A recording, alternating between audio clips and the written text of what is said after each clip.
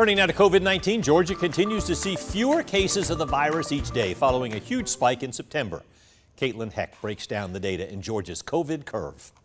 Let's first take a look at the statewide numbers. We started to see COVID-19 case numbers fall pretty quickly after the latest peak in August, but there are some changes in the last few weeks. Right before the preliminary window, Georgia averaged just shy of 1,500 new cases a day. We haven't seen numbers that low since mid-July.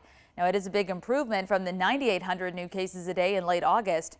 After plummeting case numbers for weeks, you can now see this line start to level off as it gets closer to that preliminary window, meaning cases are still falling, just not as quickly as before.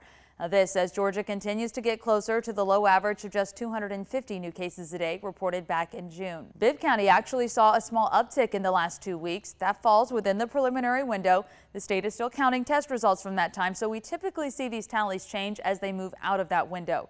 Bibb had a higher number of people report getting sick around the 20th of this month, driving up that average. It will take a week or so to know if that uptick will continue or if it will just become a small spike and then trend downward.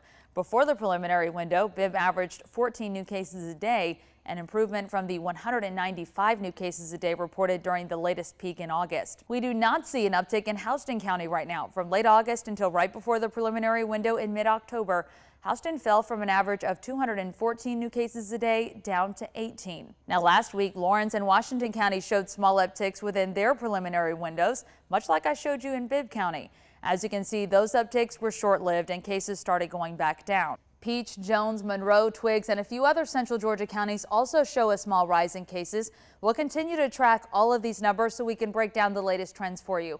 I'm Caitlin Heck, 13 WMAZ News.